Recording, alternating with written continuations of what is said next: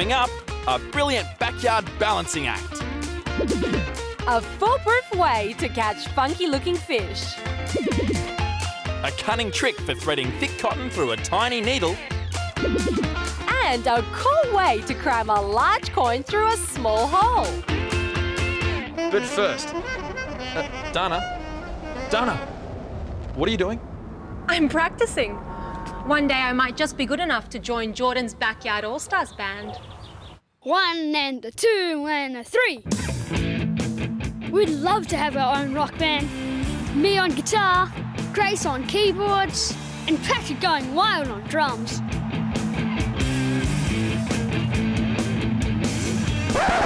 Oh, it's no good. Come on, guys. We've got to do something about having no instruments. We're gonna make some that make real music. Right, the most important instrument in the band, a guitar. I got a cardboard tube, tissue box, rubber bands.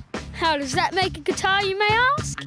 All I have to do is make a small hole in this side of the box, then stick the cardboard tube in here and tape it up.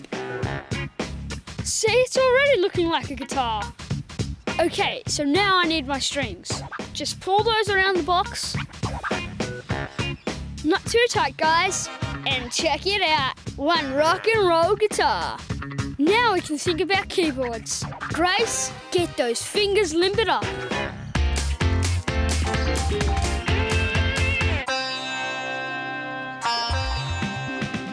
Abdul and I are expert fishermen, but we just haven't been lucky today. Wait, I think I got one. Oh no, it was just a piece of weed. I don't know why we can't catch anything today. Maybe we're using the wrong bait. Hey, I know another type of fishing that would be a lot more fun. Come on, let's head back to shore and I'll show you my plan. We're home in record time. Let's go. I got the shiny cardboard here. We'll each take a piece and draw a fish shape on it. The silver side of the card will make our fish easier to see underwater. Now carefully cut out the shape. Hey, nice fish shape, Abdul. Then we slip a bulldog clip over their mouths. We'll make our fish heavy enough to sink to the bottom. Now here's my new fishing bait. We're gonna try out at sea. It's a magnet. We tie a magnet onto the end of our fishing line. Let's test them. Yes! The fish can't resist our magnetic bait. Let's go back out there. Hey, Abdul. You know how the magnet bait works on dry land? Do you think it will still work underwater? I don't know if magnetism does work through water. We'll just have to try. In go the fish. Okay, first to catch a very rare and delicious magnet fish is the winner. Come on, fishies. Come to my yummy magnet. Yay! I've got one. Abdul caught one too.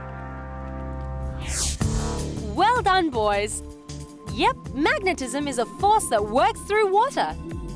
In fact, not much gets in its way at all. Magnetic forces can even pass right through solid objects, like the Earth itself, which behaves like one big magnet, surrounded by its own gigantic magnetic field. There's just one problem with these magnetic fish.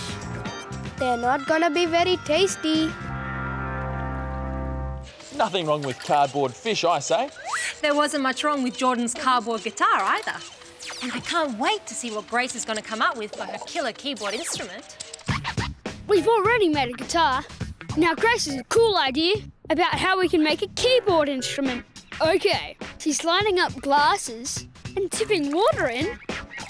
Ah, all at different levels. Interesting. I see. Go maestro.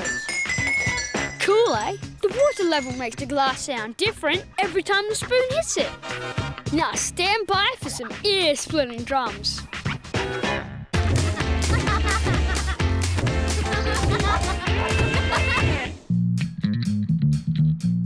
like sewing my own clothes, but I don't like having to thread the needle. Sometimes it just takes me so long to get it through. Hey! Here we go, Jordan to the rescue. Oh, talk about beginner's luck. Thanks. Jordan thinks he's so smart, but I know a trick that'll show he can't do everything. Oh, Jordan!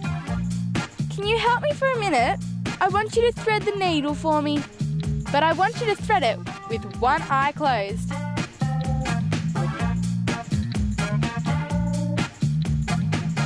It's not so easy now, is it, Jordan?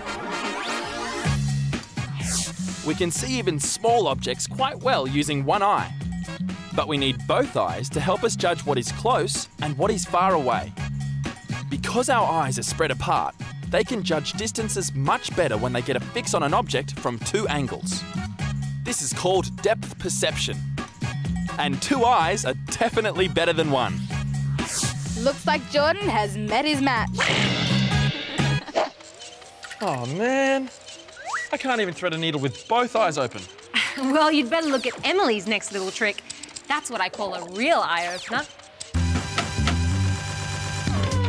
Ah, it's Kimberly. And there's the lunch money she owes me. Thanks, I needed that. My money jar's getting very low. Uh-oh. There's a hole in my pocket. And the money's gone straight through. You think it's funny, do you? Come on then, Smarty Pants. I've got a little game for you. I'll give you back all the money you just gave me if you can pass it through another type of hole. Okay, I'm going to trace around this small coin to make a circle. Now, I fold the circle in half and carefully cut it out with the scissors. There. What we end up with is a hole smaller than this large coin. My challenge for Kimberly is to pass one of the large coins through the much smaller hole. She'll never get it through like that. Hey, no tearing the paper. Don't you believe I can do it? Watch and learn, Kimberly. Fold the paper in half like this and place the coin in the fold. Then carefully bend open the hole while it's folded in half. There. Easy. I guess I'll be keeping the cash. A coin trick like this is a great example of the science of changing shapes and surfaces. By folding one shape, it can be made to stretch around a bigger shape, even though neither object actually changes size. Thanks to sheer cleverness, my money jar gets a top up after all.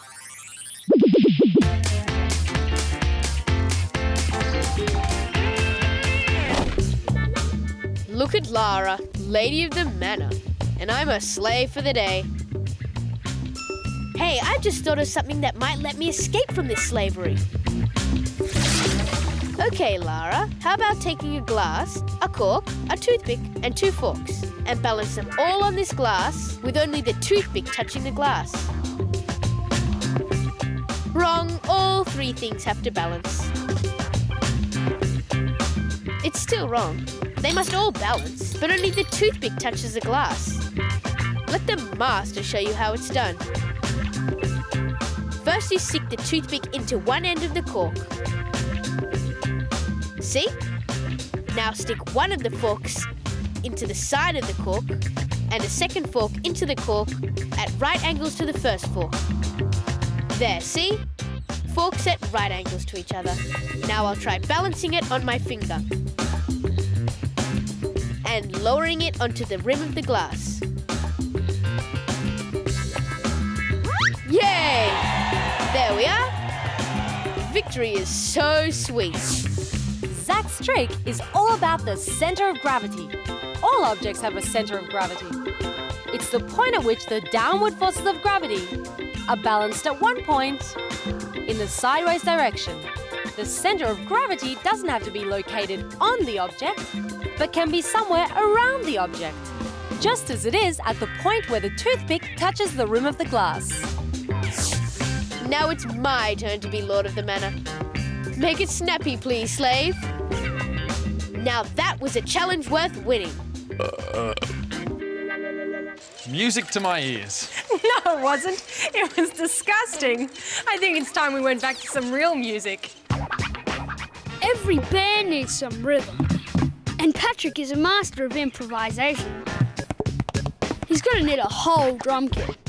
And those kitchen containers are making all the right noises. Excellent! We're almost ready for our first live gig. Come on, guys! Great! Our audience is here. Just a little tune-up, and the Backyard All-Stars are about to hit the big time. All of the instruments work because of the way sound vibrates through different objects. Plucking the rubber guitar strings causes them to vibrate. The vibrations then bounce around inside the box in the neck, making a guitar sound. And each time Grace taps a glass, it vibrates at a rate depending on the water level. The higher the water level, the less glass there is to vibrate, so the higher the musical note. Patrick's drums also vibrate when he taps them, but the larger area on top of the drum vibrates at a slower rate. That makes a deeper sound. All the different sounds combine to make a band. Go, you Backyard All-Stars! Not bad. Maybe just a bit more practice before we hit the big time. Till then, rock on! I really wish I could join the Backyard All-Stars. Although it wasn't very nice of their audience to disappear like that. That's true, Dana.